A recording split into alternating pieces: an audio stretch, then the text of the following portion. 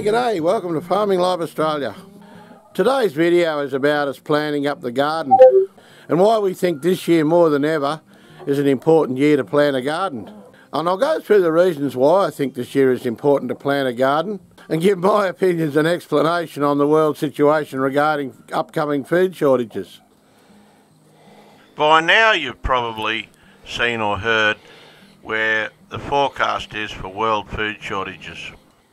Today I'm going to just talk on why I think this is going to become a reality. I'm going to try to make some sort of sense of the whole situation and just give you my take on the whole thing. As I see it, there's three main problems for farming that's coming up. One is obviously the price of fuel that keeps going up and up. The other thing is that fertiliser is getting dearer and dearer or not available. And number three is that the supply chain worldwide is breaking down. In other words, we won't be able to get parts or new things, etc. from overseas very easily. Let's talk about the fuel price first. It's really pretty self-explanatory. Everything you do on a farm relies on some sort of fuel based on oil to move. And as that price goes up, for farmers to stay in business, they have to increase the price of their produce. Unfortunately, this is combined with a few other factors and made it in some areas almost impossible to plant a crop. Big mechanised farming supplies most of the world's food needs.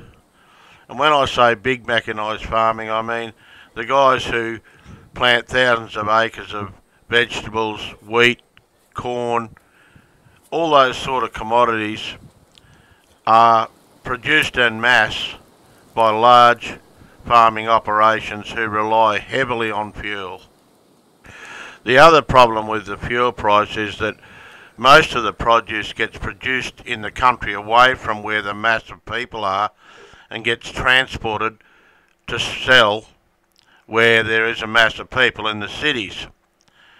And somehow that fuel has to be paid for to get the actual produce from the farm to in the city where the bulk of people are.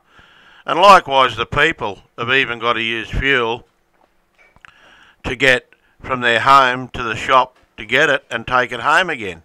You can say, oh no, not me, I use public transport. Well, it doesn't matter if you go on a bus or a train or how you get there. Somehow the fuel that runs that machine has to be paid for.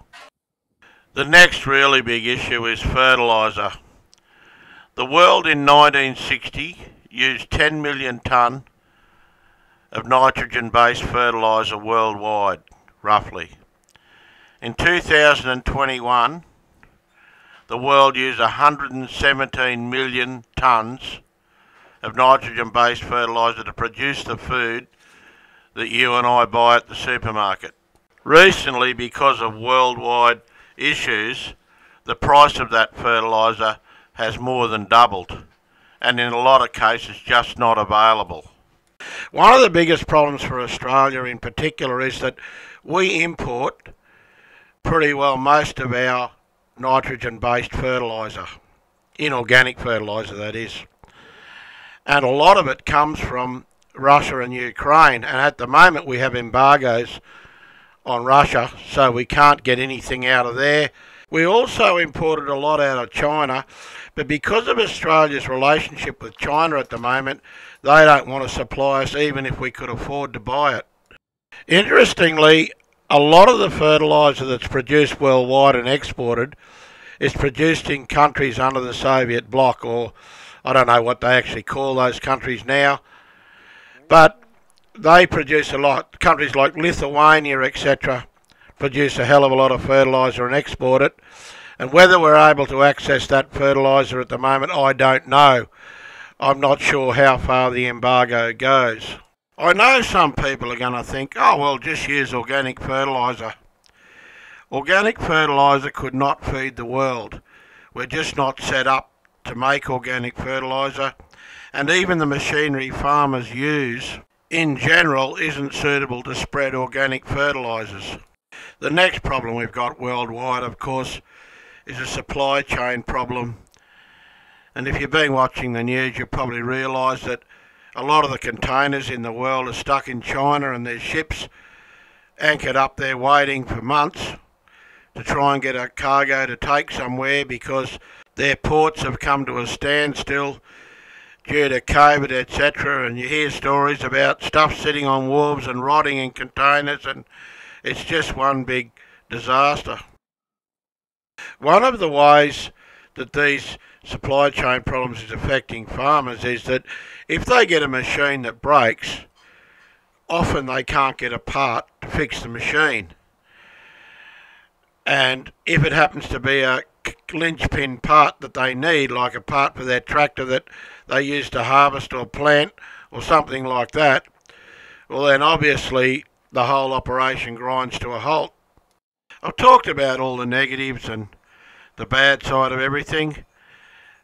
For Australia, there are some positives. Number one, our arable land compared to our population is quite large. We have a large area of land that can be cultivated for a relatively small population, and that's a big advantage for us. The other thing is that we do have natural resources in Australia that a lot of countries don't have, like metals, minerals, etc. And although we are not taking them to the end thing and manufacturing at the moment, if the need arose, we possibly could. One thing that could make a big difference in this upcoming shortage is if farmers were allowed to sell a lot of their stuff direct to the public. You know, we've got all sort of impediments on selling produce to the public, other than fruit and vegetables, like eggs. You know, you got an egg board and eggs have got to be sold through the egg board. I can understand in the case of meat where there's diseases, etc. involved, but generally I think they need to make it easier for farmers to sell direct to the public. There's probably a lot of things we can do in Australia and the country that aren't possible in the cities.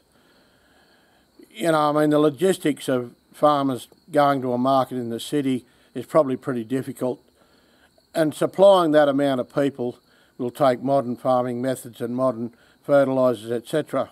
This whole explanation of how I see the thing is just a simplified version. I mean, you could go on and on for days about it because it is quite a complex situation, and obviously it's changing all the time.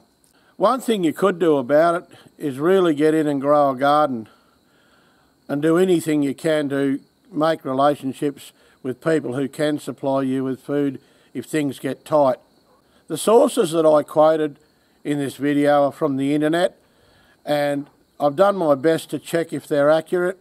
If you know of a different set of circumstances or something else that I've missed, please put it in the comment section.